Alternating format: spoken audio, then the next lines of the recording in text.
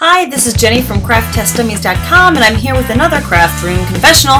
Today, I'm letting you know I'm a bag lady.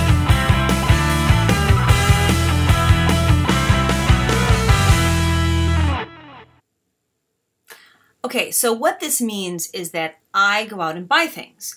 Often I'll take little field trips with my mom and I'll come home with a brand new bag of craft goodies. And then I get busy and oh my gosh, I have a review due or the kids have to go somewhere and so I put it, somewhere, like over there.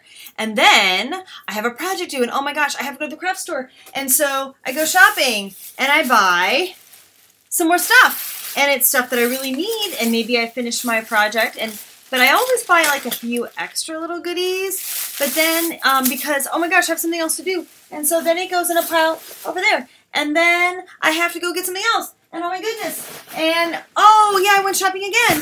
And I had to get something and I got what I needed, but then I picked up a few extra things, but then there are other things that I forget that I buy.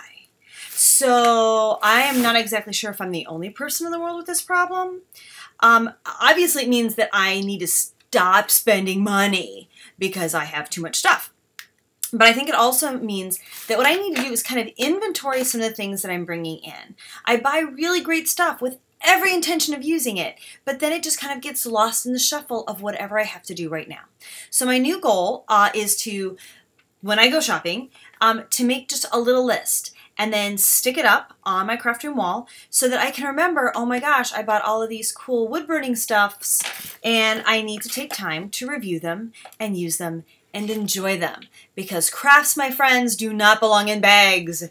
They belong on your table, strewn about and being used. So that's my confessional for today. Let me know if you suffer from the same bag lady affliction, and I want to know where you store your bags. I know that some ladies even resort to keeping them in the trunk of their car. So spill your dirty secrets. I'd love to know where you keep your hidden stash and if you've ever bought like multiples of something because you forgot that you had it. So let me know. I'm looking forward to hearing your Craft Room Confessionals, and thank you so much for watching. Please give this video a thumbs up if you found it entertaining, and I would love it if you subscribed to the channel. Thanks so much and have a crafty day.